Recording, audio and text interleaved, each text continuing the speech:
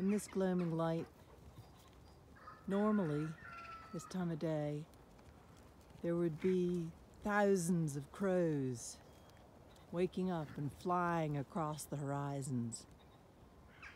That's what it used to be like. 15 years ago. There would be thousands and thousands of crows flying across the horizon.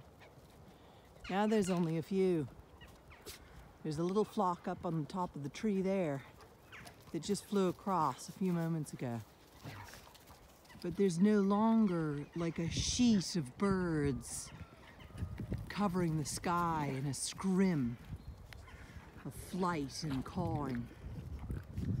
There you can see that's what just flew by. A small amount, not a huge amount.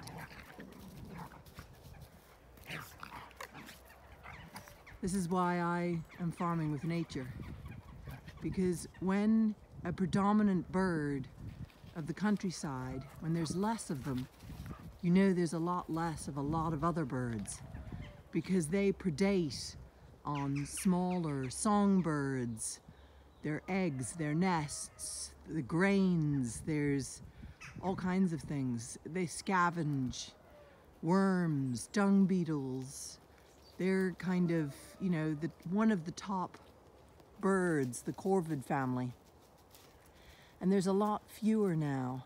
And it was always wonderful this time of year, when the light was like this, to see loads of them flying overhead.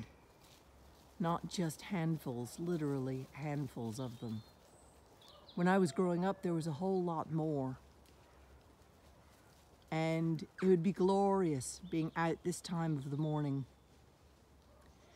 And there would be sheets of birds across the sky, all cawing because they've just woken up and are in pursuit and telling, oh, I'm going over to Billy Job's, or I'm going over to Murphy's farm, or I'm going this way, or I'm going that way. And now you just hardly see that at all anymore.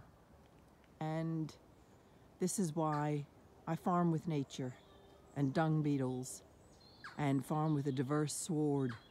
Because when we lose our wildlife, when there's less of them about, it's bad for us all and it's bad for the environment.